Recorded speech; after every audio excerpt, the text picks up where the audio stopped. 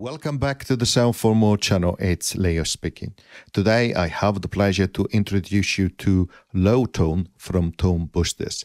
Before I continue, I would like to remind my viewers to subscribe as it helps with growing the channel. Additionally, if you would like to participate in the giveaway, please do follow the instruction in the video description. I would like to start giving a big thank you really to ToneBoosters to give me the possibility to review Lowtone, which is a very unique bass synthesizer. It is available on iOS, Android, but also desktop in the classical format like VST and VST3.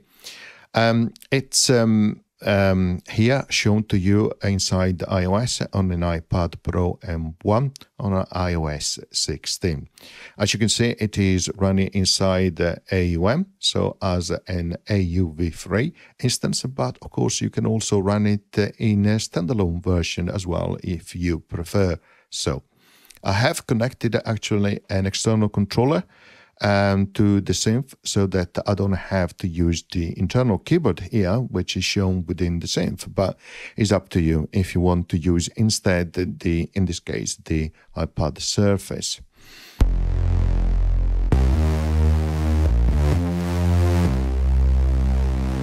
Sounds very rich indeed.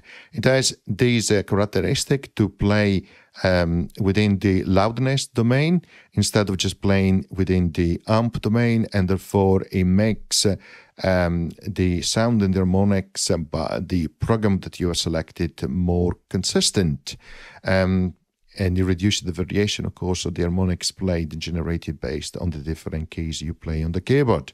So that is why it sounds so unique, so full.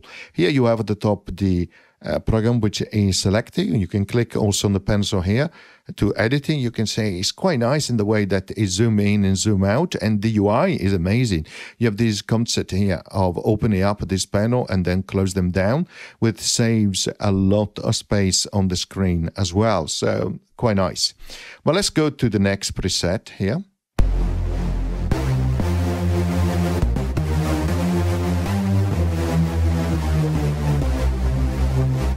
Very rich, probably one of the best, if not the best, bass synthesizer. Really nice.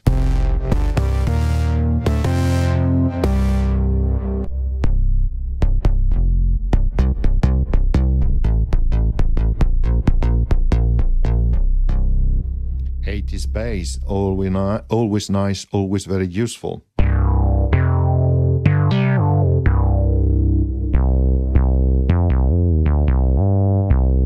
Like this ARP opera, really nice. Now, if you click on the program itself, you have the access to the screen where you can select the library, the category, and then the programs that you want to load. Of course, you can click on various buttons here to select, for example, the library, like in this case, the category, like in this case. I really love how it zooms in and out, but of course, some people might not like that. You can click on the name. If you want to change the name, you can go up and down. You can cancel this window, close it with the selection, import, export, and also remove. So, which is really nice. So, let's try some more programs.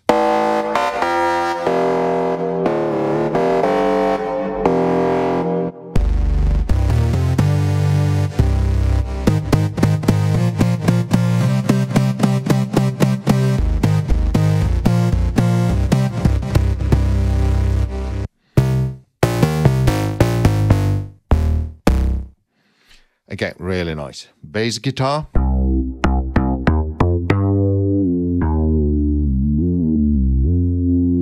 You can hear that type of legato effect as I'm playing a little bit quicker and trying to simulate that legato effect.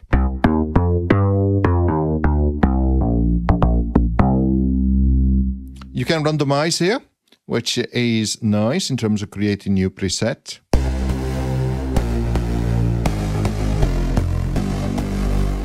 The randomization function inside the synth is quite unique. The more preset and programs you create, the better it gets at actually learning and it doesn't maximize completely the parameter. It leaves also some personalization. So it's learning randomization algorithms that it uses. Of course, you can click undo here, which it goes back to the default preset.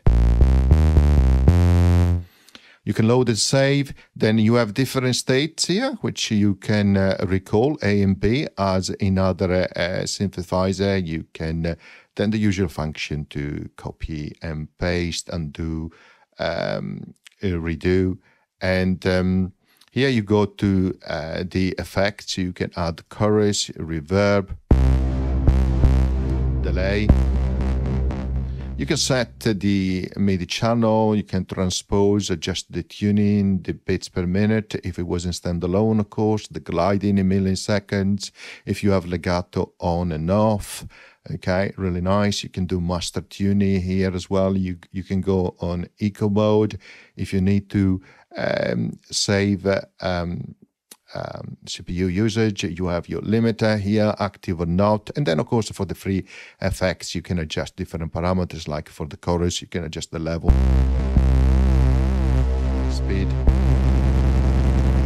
high-pass filter, low-pass filter. On the reverb, you can adjust the level, the decay, the high-pass filter, low-pass filter, similar on the delay, high and low-pass filter, and the level and the length.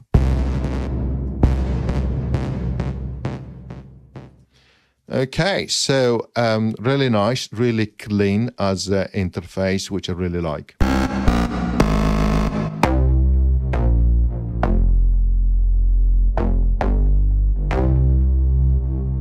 Here you can change the UI, which is nice. You can choose the one that you prefer, which is really great, or you can click on the name itself and choose one, which is really nice. Then you can click on the hamburger menu here. You have option to show or not the tooltips, to load and browse programs, save them, load and save default settings, which is really nice. Not many synths have that. Import and export programs in XML format. Now, as you progress in understanding how the synth works, you will find free voltage control oscillator that works in a similar way. You have the ability to do hard sync, and they all are hard syncs to VCO1. That is why you don't have the sync option on VCO1.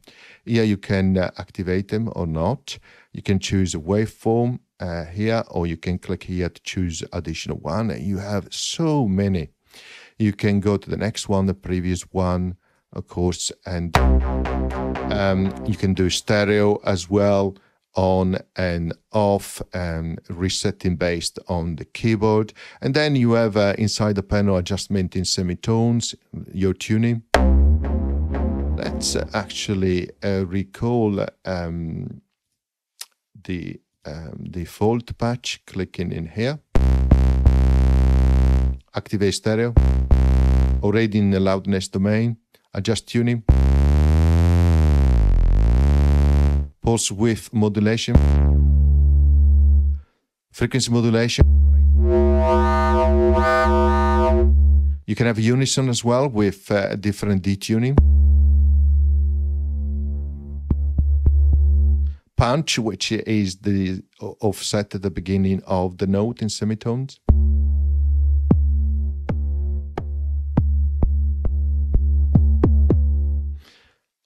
Panoramic, of course, left and right channel, and the level.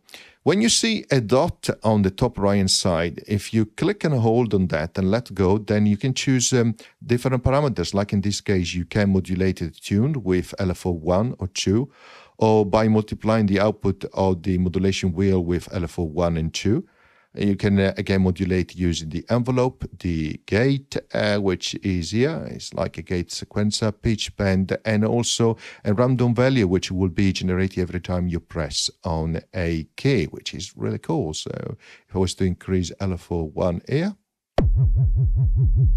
you can here have now LFO 1 acting on the tuning. And of course, LFO 1 is up here on the top right side. So these controls apply to a VCO2 and VCO3. Then you have a voltage control noise generator. Here you adjust the type of noise stereo, and then here you have tuning, resonance, but you can announce this short burst as well on the noise being generated. Let's activate it. Let's go back to the default. Activate it again.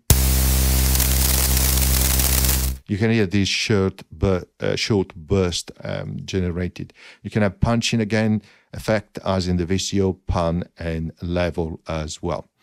Now, let's deactivate the voltage control noise generator. If you click and hold here on the unison, you can adjust the number of voices that you produce and also the spread between them.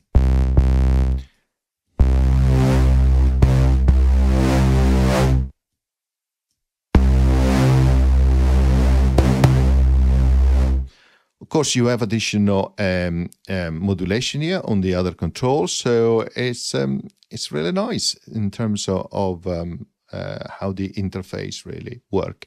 In this case, on the punch, you can adjust the timing.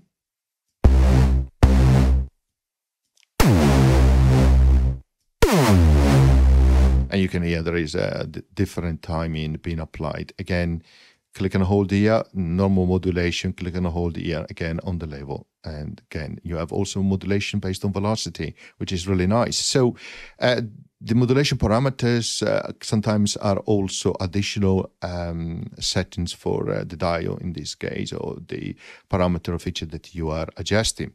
Now, move ahead here, you have a filter. Okay, you can choose the type of filter. You can choose them also from here, okay, going through the different category.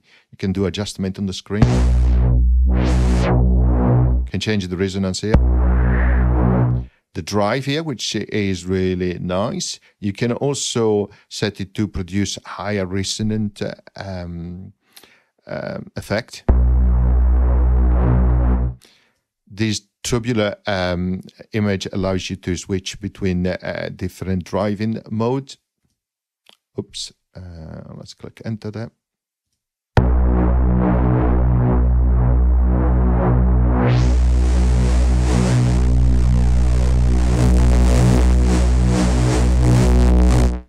Cut off, of course. And remember, you always have the ability to modulate here. Double click, of course, to reset it as default. Here you have your envelope with attack, decay, sustain, release. And then you have the two LFOs here. And it's quite nice. So let's say that we apply the LFO1 here to the cutoff. You can activate or not. You can bypass them here. You can choose the waveform, really nice. Go to the previous one, next one. You can also further modulate the output of the LFO through the envelope. I'll click in here where it says EMV. Then you can adjust the speed here. You can divide and multiply it.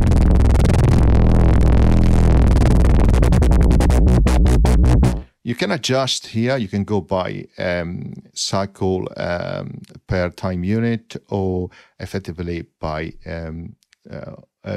specifying the duration as well of a cycle. Here you can also change the representation from that time unit from seconds to actually quarter note bit sync LFO. Here you can reset the phase, you can introduce a delay. Then you can set it to, if you don't have infinite on, you don't have reset on. Sorry, if you do have apology.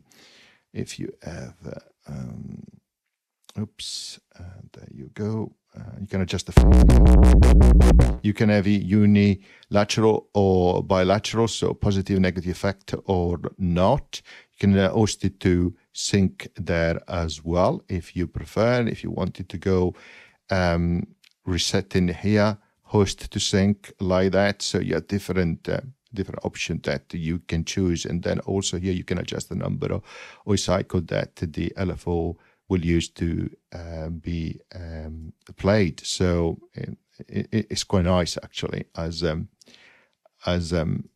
here we go, when you have the reset and phase on, but not the infinite mode on, because otherwise it will play indefinitely. You can set the number of cycles, so you can say 2 cycles. And if I go slower, you can hear. He has done 2 cycles, then he stopped, right? So remember the different combination, otherwise it can easily get mixed up. So if you activate infinite ear cycles is not available.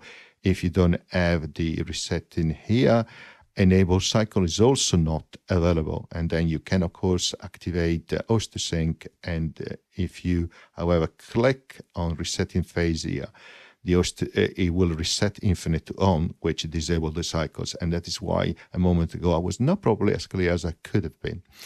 But here you have then the envelope, and you can enable it. You can introduce a delay. You can make it cycle so it continues to play itself, and then you set the attack, decay, sustain, and release. So this is the envelope for the amp, of course.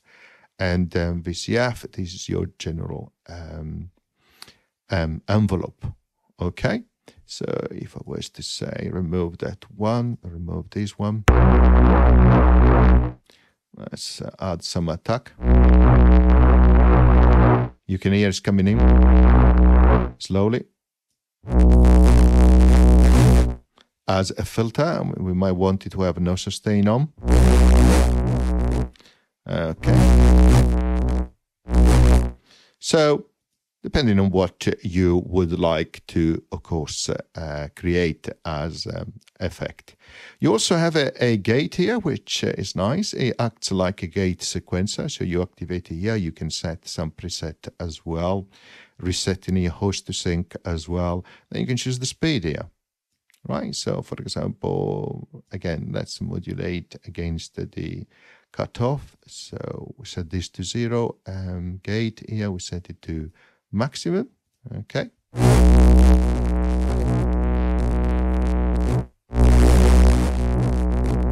Now, what we are going to do, you can set the length, okay, here the duty, and then you can change the steps here like so. And if you click, you can change also the type of modulation that will do per step. Let's reset this down to default. You can also set it here to host.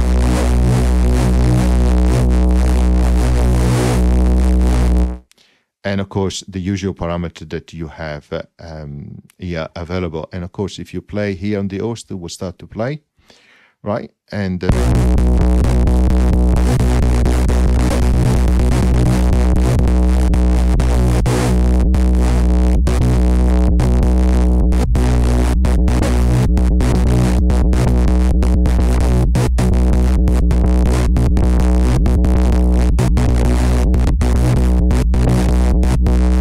here you can change the duty, you can say the application on the different steps.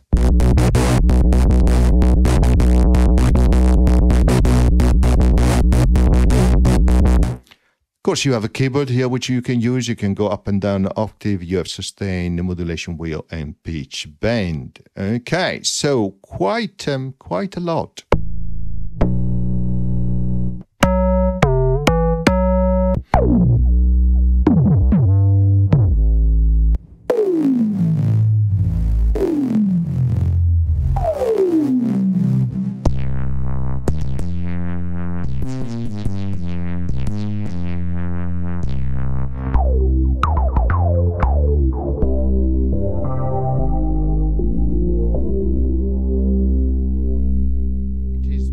Very rich in sound.